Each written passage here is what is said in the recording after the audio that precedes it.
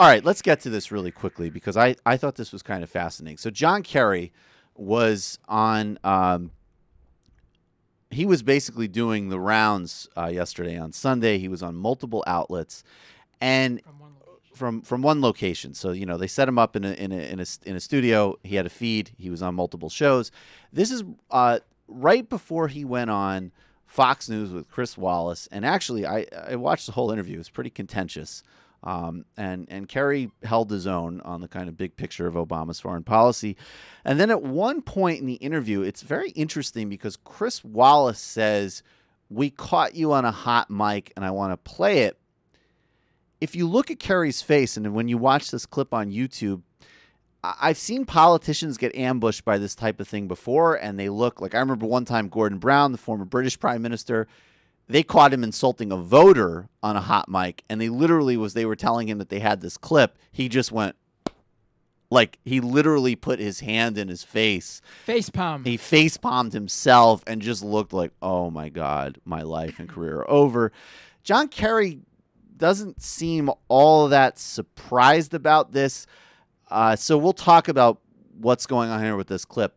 But anyways, this is Kerry. He's talking to one of his aides, and he's talking about Israeli operations in Gaza, and Chris Wallace sets him up by explaining what he's going to play. This is about 30, 40-second clip. Let's play it.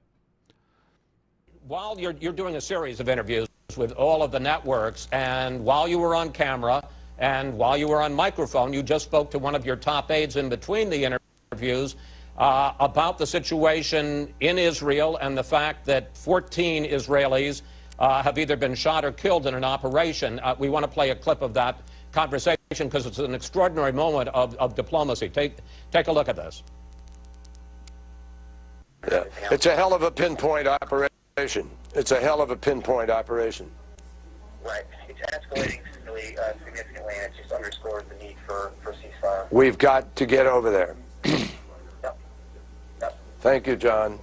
I think, John, we ought to go tonight. I think it's crazy to be sitting around. Secretary Kerry, when you said it's a hell of a pinpoint operation, are you upset that the Israelis are going too far? Okay, so basically, John Kerry went on and pivoted, and he pointed out, that Israel is targeting some tunnel networks, which is how Hamas moves some arms shipments. But he did also say, look, I am responding in a human way to civilians dying and children dying, and that is what's happening in Gaza. This is off the heels a couple of weeks ago, or maybe even a couple of months ago at this point, of what was a genuine, it was supposed to be off the record, and it was reported anyways, where John Kerry warned of Israel becoming an apartheid state. And that, I'm sure he did not want on the public record. I think that was definitely done intentionally. I don't think John Kerry's an idiot. I think he's aware of what a hot mic is. And I think that there is a profound frustration level within the administration at what's happening here in Gaza.